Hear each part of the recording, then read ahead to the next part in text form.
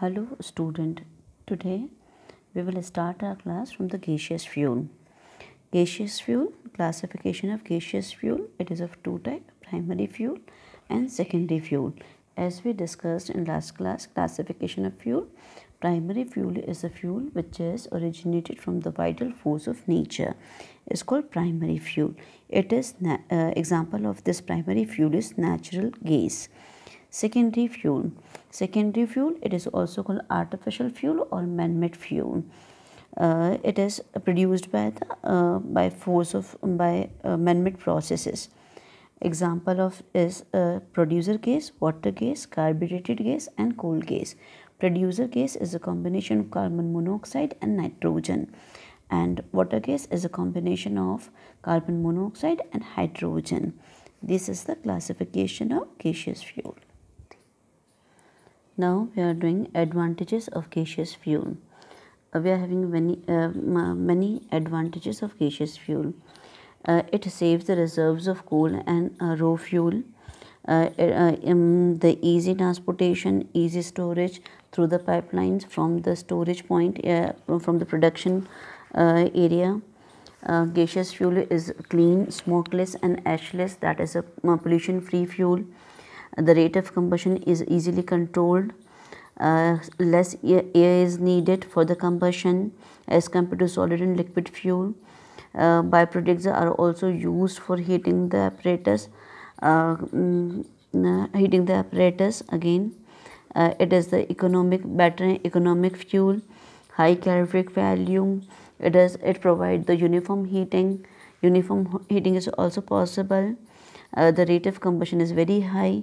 That's why the high temperature can be attained. Now, disadvantages of gaseous fuel. There are two disadvantages of the gaseous fuel.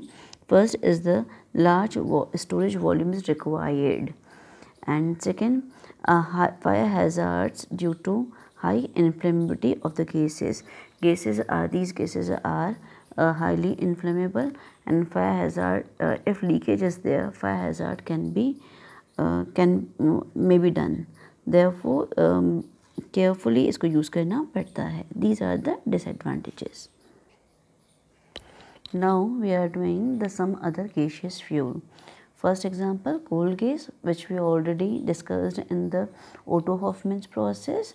Coal gas is prepared by the destructive distillation of the coal, or you can say in the absence of air, when we can heat the coal at the temperature 1300 degrees centigrade, coal coke में convert हो जाता है. This process is called carbonization, and as well साथ में ही हमें coal gas भी मिलती है. कोल के डिस्ट्रक्टिव डिस्टिलेशन पर जो गैस मिलती है उसको कोल गैस बोलते हैं.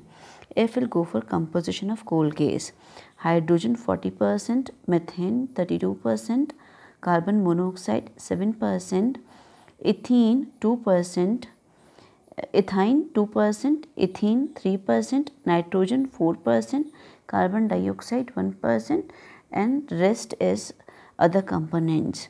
Now manufacturing, how coal gas is manufactured in the lab. We have already discussed in Otto-Hoffmann byproduct recovery method. Again, this is the apparatus which shows the manufacturing of coal gas. These are the silica retorts. In silica these are the silica retort. Here the waste flue gas is the outlet. Air and producer gas passes from here, and when coal is here, from here the powdered coal is filled in this silica retort. After filling the powdered coal in silica retort, it is heated in the absence of air at the temperature 1300 degrees centigrade, by which coal is converted into coke, this process called the carbonization. When coal is converted into coke, this process is called carbonization.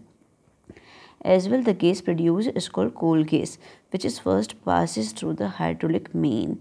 Here, because of scrubbing with the water, ammonia and the tar is and cooling with the condenser, liquid ammonia and tar is separated here. After that, it is scrubbed with the water and petroleum oil for removing the benzol and naphthalene. After that, it is passes through a catalytic chamber where moist iron oxide is present. Because of this moist iron oxide, sulfur is removed here. Here the reaction, the H2S which is present in the gas is removed by in the form of sulfide, Fe2O3 converted into Fe2S3. After working a few hours, this complete moist iron oxide is converted into Fe2S3 and this catalytic bed is completely exhausted. By regenerating this catalytic bed, the iron sulfide is placed in the exposed to the air for regeneration. When this iron sulfide is exposed to the air, it is again converted into Fe2O3 and again used as a catalyst in the catalytic chamber. After catalytic chamber, the gas is collected from the water displacement method and the gas jar. Here it is collected. Now we will do properties of coal gas. Properties of coal gas: it is a colorless gas, lighter than air, it burns with smoky flame, and the calorific value of this gas is 4900 kilocalorie per meter cube. Application: it is used as a fuel in metallurgy for providing reducing environment. It is also used domestic and commercial illumination, and these are the applications of coal gas.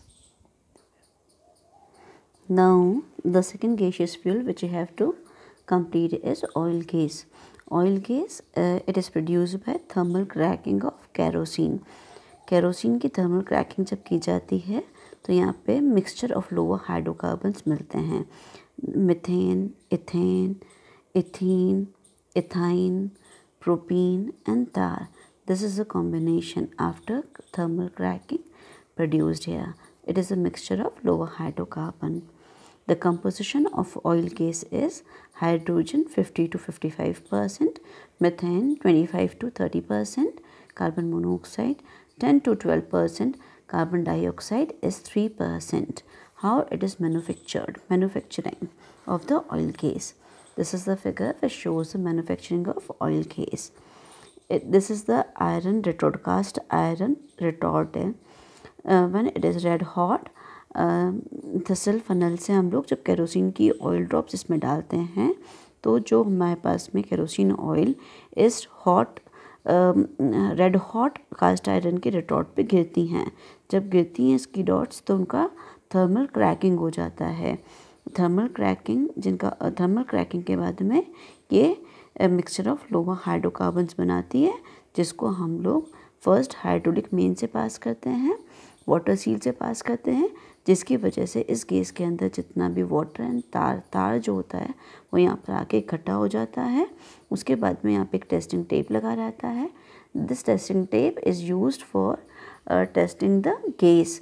जो gas हमने बनाई है वो gas सही बनी है नहीं बनी है, इस टेस्टिंग टेप से उसका टेस्टिंग किया जाता है. It is a golden yellow gas. The characteristic of this oil gas is it is in yellow, golden yellow in color. This is its characteristic property. After testing, it is collected in the gas jar after water displacement method, and maybe it is directly used to the laboratory. That's why it is also called the lab gas. Now properties. The calorific value of the gas which is obtained is 4500 to 5400 kilocalorie per meter cube, and it is used as a laboratory gas. Thank you.